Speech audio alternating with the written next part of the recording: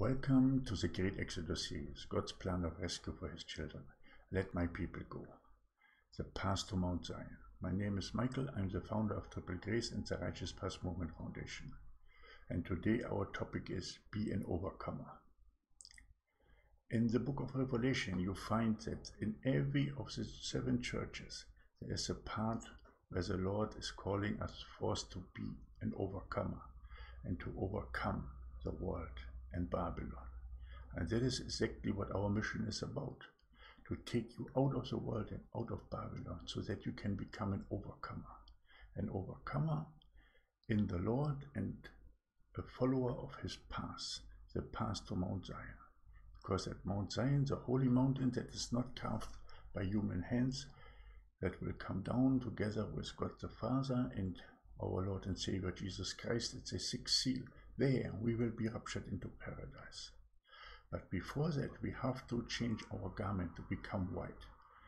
Because only when our garment is white, we have the access to paradise. Remember the story of the Garden of Eden, when Adam and Eve fall into sin and they were chased out of the garden.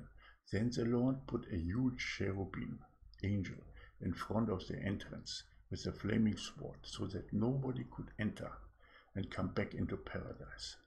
That same cherubim is still standing there at Mount Zion, at the entrance to paradise, and he will only allow you to enter when you have the white garment, the spotless garment on. If you come in your filthy garment, he will strike you down. So you better change your mind, repent, change your life.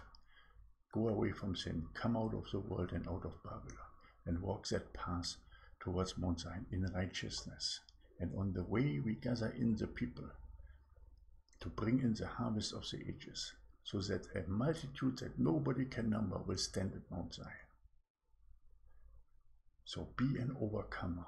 Overcome the world, overcome Babylon, overcome sin. Overcome the Jezebel spirit, and overcome every temptation that Satan is throwing in your path.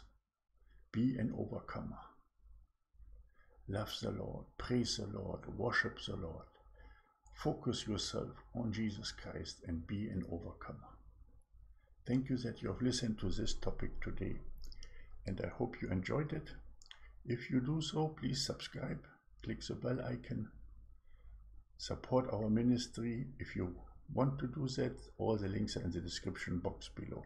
Help us in our case with Baby Grace. There's a separate video that you can watch for that. I put a new one up with some clarification about the amount and what Triple Grace is doing, what we are doing for ourselves in this case. Please watch it. I hope I will see you again tomorrow. May God bless you and your family abundantly. Have a great day.